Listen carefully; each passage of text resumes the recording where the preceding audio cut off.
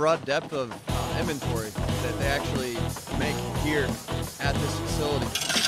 It's pretty amazing.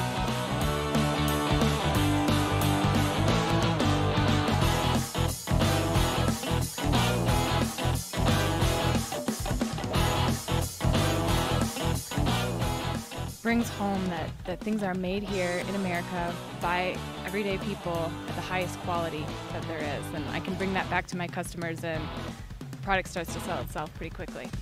One of the things that we hear commonly from our plant tour visitors is that they're surprised at the capacity and capability that we have. We actually design, build, and maintain our own equipment. So when the volume increases through our customers, we're able to keep up with them and build more equipment that way.